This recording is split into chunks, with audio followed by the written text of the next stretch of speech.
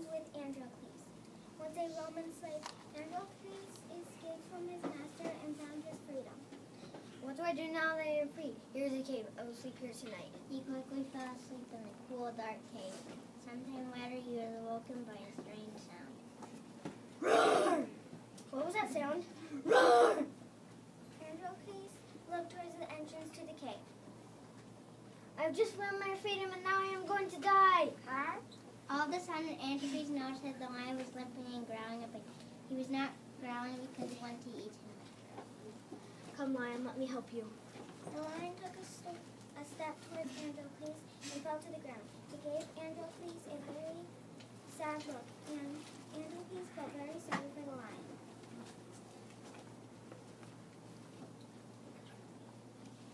I will try to help you if I can. Oh, I see the problem. There was a huge thorn stuck in the lion's paw. Androcles began to try to pull it out. It's almost out. Just one more pull. The thorn was out, and the lion felt instantly better. Androcles and the lion became great friends. One day, Androcles heard a noise outside the cave. What was that sound? Oh no, it's the Roman soldiers. They have found me.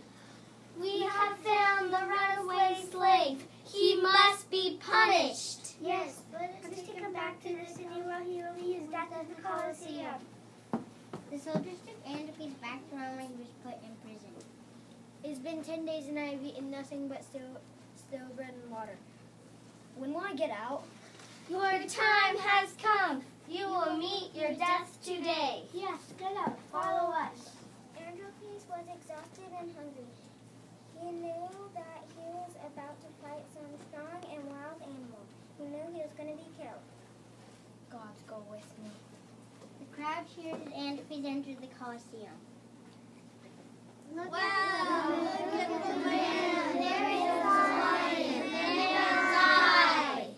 When the man and the beast met, it was a strange sight. The lion ran to Androcles and roused against him. Androcles petted the lion's head. Oh my gosh. Wow, no way. I'm glad to see you, my friend. The crowd was so amazed they started shouting and cheering. Let the man go!